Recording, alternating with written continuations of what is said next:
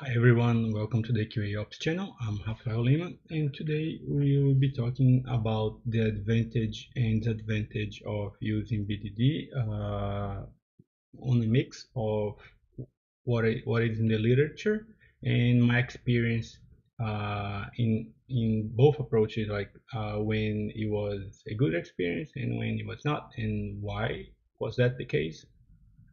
So we have been talking about BDD in the last two videos in API as a whole. So I'll be posting the links for those videos so you can keep it up. If you haven't subscribed, please do so you can keep watching and you can keep receiving the notification. Hit the bell so you can actually receive the notification for the videos, right? So let's start.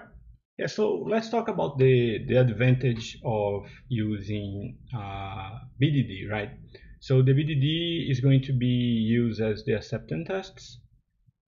You're going to write as I showed in the last video with the three amigos, with the three friends, people involved in the creation of the requirements, which would be the scenarios and therefore the acceptance tests, and going to be used in those scenarios as acceptance tests. This is what I mean.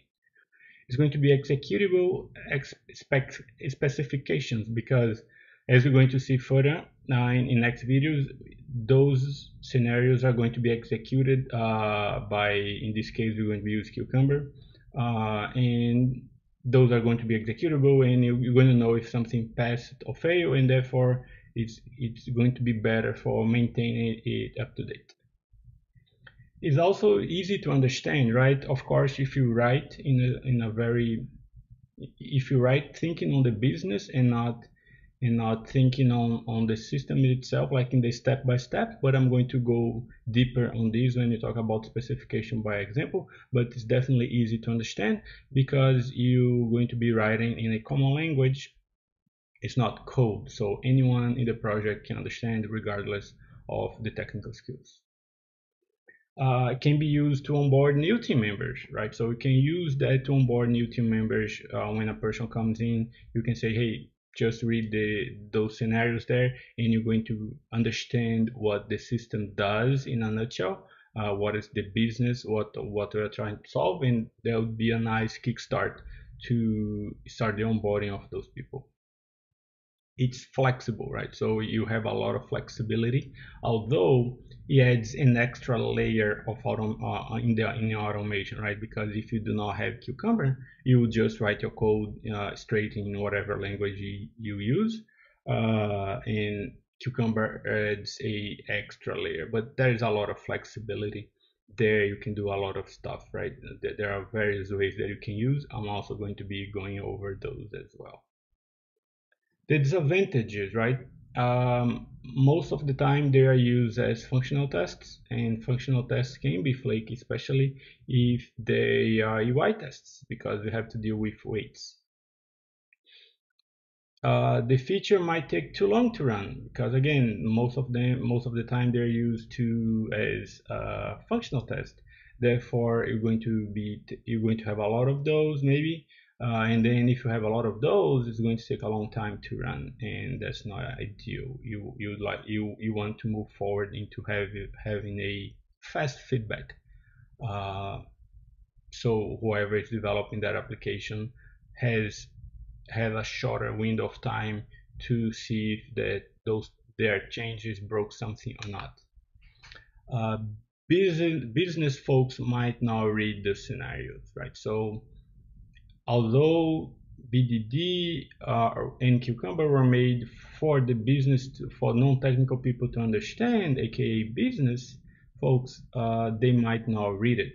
So you might end up only the devs and the QAs, the technical folks, maintaining and reading and caring about those, and that's not ideal, right? Because again, BDD was made for the interaction with the business. If the business does not care, then I would say you need to make a decision if it's whether good or not to have BDD. And I'm going to go over those some of my experience when I felt it was not worth it. insert an extra layer. That's what I talked briefly. It's going to insert a extra layer in your code, and you're going to have to start thinking on how you write the scenarios, what is a good scenario to be written, or how it's a good scenario written, and all of those takes time, right? And if the business folks does not care, then the next extra layer, I think, is worthless, because you can actually write. So one might say this is a live documentation, this is going to be good for onboarding. That's true. But if you have a good written code, I'm going to go over that when you're doing implementation. If you have a good written code as well, with a good design, good method names, variable names, if you have a good strategy on writing the code, then your code is readable enough for someone to understand what that is doing in a nutshell without having to go through the whole code. And if you do that, then I don't see that Cucumber is going to help you much if you do not have the business folks maintaining those, or helping you, or have the three friends, the three amigos, right? Can be used erroneously as data strategy. So we talk about in the advantage that has a lot of flexibility, and with great powers comes great responsibility. So you can very easily use Cucumber to put data, because you can have a table, you can have a list, you can have a map, you can have a bunch of stuff there, and it's very easy for you to do that in Cucumber and use Cucumber to send the data to the code. But then it's going to be really hard to read your scenario and understand what it's doing if you are sending the data from Cucumber to the code. And in a long term, maintaining that's going to be extra hard. You're going to have a lot of duplication because some tests might use the same data, so you're going to be duplicating a lot of data, so that's also not ideal. Great. And let's go over more of as-like phrases, right? So let's bring some more extra phrases of as-like, so you see that I'm using those as I go over some topics, right? So if you think Cucumber is a testing tool, you are wrong. When Cucumber is adopted solely as a tool to write automated tests without any input from business analysts, they tend to become imperative and lose their documentation value. So this is what we just talked about previously a little bit, right? So if the business doesn't care, only people maintaining, only the dev and the QA, the technical folks are going to be maintaining, and he goes a little bit further here saying that it's going to lose the documentation value, because although you're still going to have those scenarios to be used as documentation, but how accurate are those documentation? Right? If the business is not interacting and help you create those and going over those and review those, then it's not going to be a real documentation, because it's not actually mapping the real business. There is a certain amount of ceremony involved with Cucumber. There is both gherkin and step definitions to maintain. This can be justified if it improves collaboration and reduces misunderstandings. But if the tool is used in a vacuum, those benefits will obviously never happen. So this is what I meant by extra layer. You're going to have an extra layer that you're going to have to deal with. Especially in my case, when I mean extra layer, I mean specifically the gherkin that you're going to be writing, because the step automation, the step definition it's a code, right? In our case, it's going to be Java code, and that would be the same as you have in plain old JUnit code there. So that's why I say one extra layer and not both of those, because regardless if you're going to be using gherkin or not, or Cucumber or not for automation, you're still going to have to deal with some sort of thing similar to a step definition. Great. So let's go over now some of my experience when I think I'm going to be bringing 3 cases where I use 3 cases in which I use Cucumber in the past. So BDD, right? First of all, it's the explanation. We had the division of the team was we had a dev team, we have a test automation team, we had a QA team for scenarios writing and manual tests, and we use that Cucumber and BDD for UI and API tests. So see, we had a division of one dev team, and we have another team doing the automation, and we had a QA team doing this, writing the scenarios and manual tests. So the scenario that was written by the automation team was created, were created by the QA team. So a lot of separation there, right? So the BDD process, and I'm putting in quotes because you see, I didn't so many separations, right? In one team, not everybody was involved. Only this team was involved with the business folks. The business were actually involved, but manual QA and business analysts wrote the scenarios. The automation team coded the scenarios. So you have not everybody was involved. No dev was involved in the process. Was it worth it? I don't think it was worth it. It added more complexity, mainly due to the way the company was organized, or in this case, disorganized, because there was extra layers or extra divisions trying to be organized, but it was actually disorganized. And each team had their own stand-up. Each team had their own retro, if I'm not mistaken. So some of the teams didn't even retro, and they called themselves an agile team, an agile company. That was not agile, and I went over those, what I believe it's an agile team and not, and I'm going to be putting here a post here so you can actually go over those also as well. But that was definitely not an agile team. It was agile-ish team, but not a real agile team. Second case, so we had a multidisciplinary team. QA usually did the validation and the automated functional tests. When bottlenecks arose, QAs helped devs and devs helped QAs. So we had a multidisciplinary team, everybody did everything, but QA mainly did the validation and the automated functional test. We would first validate manually to make sure it was working as expected based on the scenarios, and if everything was expected, then we would write the automation. If something was not expected, then we would let the developers fix it, and we would work on that thing until everything was fixed. And whenever there was some bottlenecks, the QA would help the devs and vice versa, right? We use that for functional UI, excuse me, we use that for functional UI and API tests. And the BDD process was meeting with 3 friends, 3 amigos, always. So that was a real amazing experience. So it was totally worth it. The level of communication and collaboration was very high.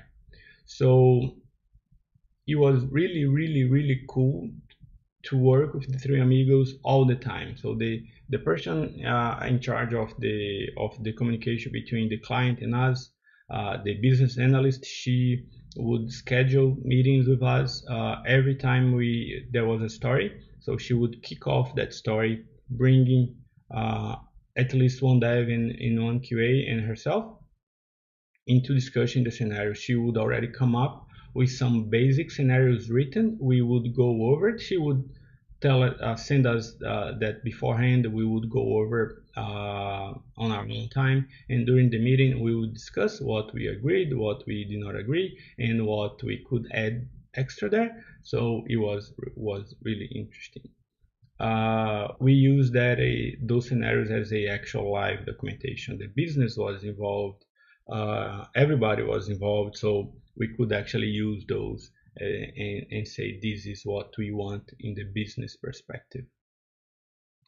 The tests were part of our continuous integration strategy, which was really interesting because we used at the time Jenkins, if I'm not mistaken, and Jenkins or any other CI, you have a link to the last build that was ran, right? And you have a link of the report.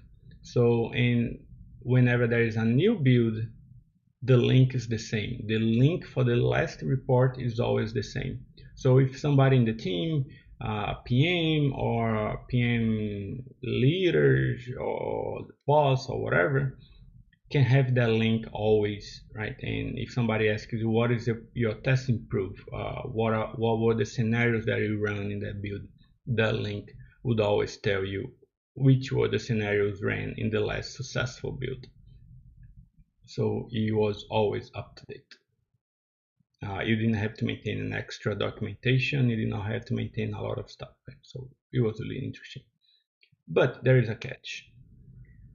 Today, I see that those meetings with the three friends only happened because the business analyst embraced BDD, right? Once she left, we kind of lose a little bit of that because she was the one talking to the clients related to the business, and she was the one writing the stories. So in that case,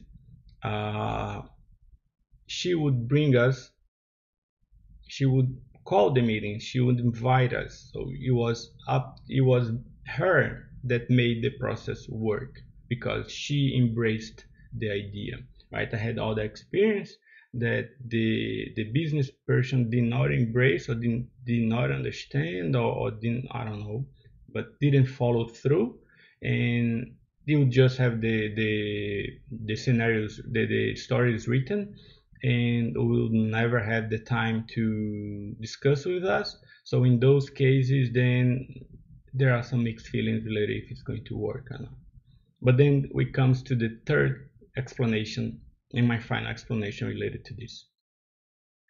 So we can go to the third case, which is we had also a multidisciplinary teams with DevOps culture. This team was more multidisciplinary than the other one because the other one, as I mentioned, it was multidisciplinary related to QA and Dev, but there was a BA person figuring out the business.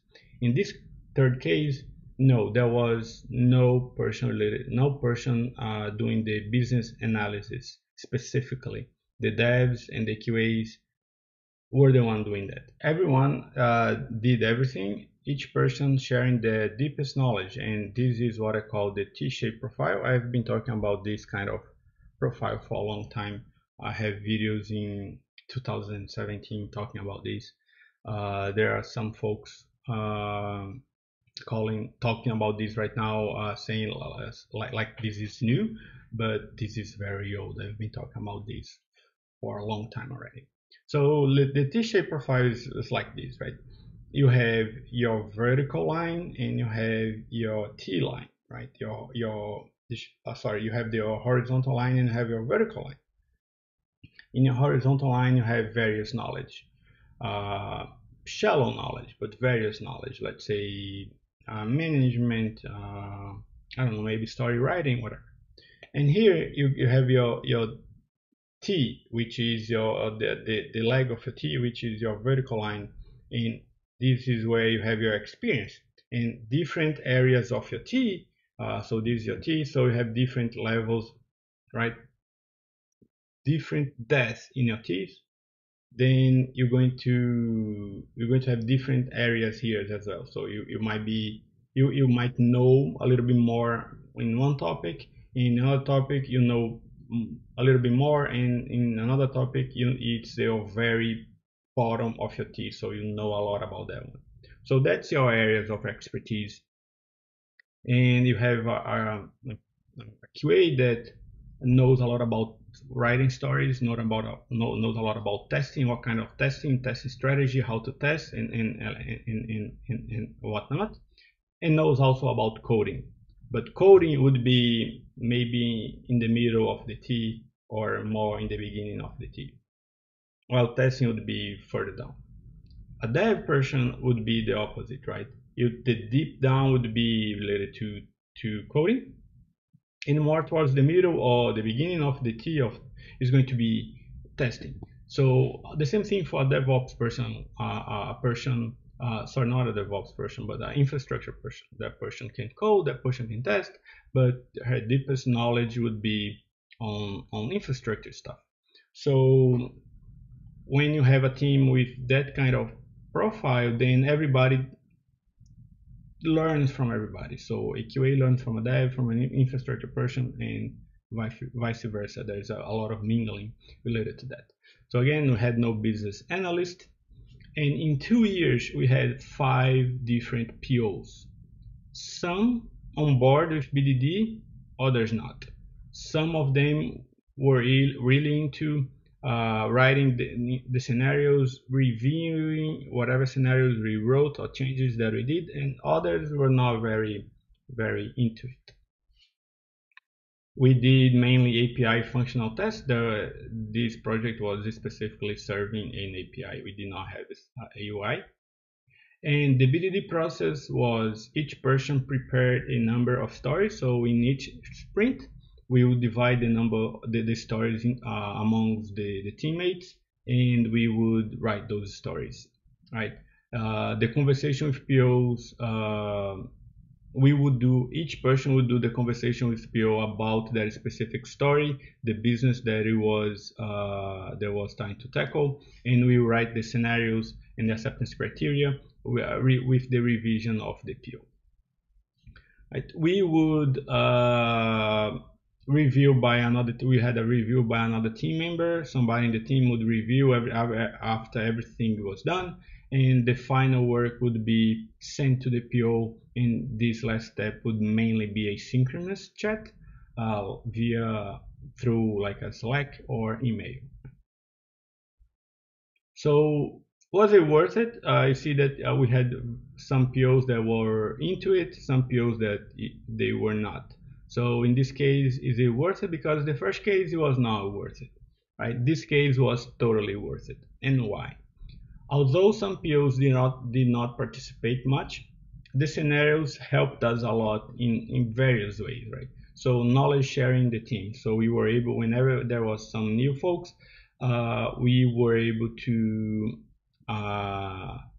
onboard those people better or faster, let's say, because of those scenarios.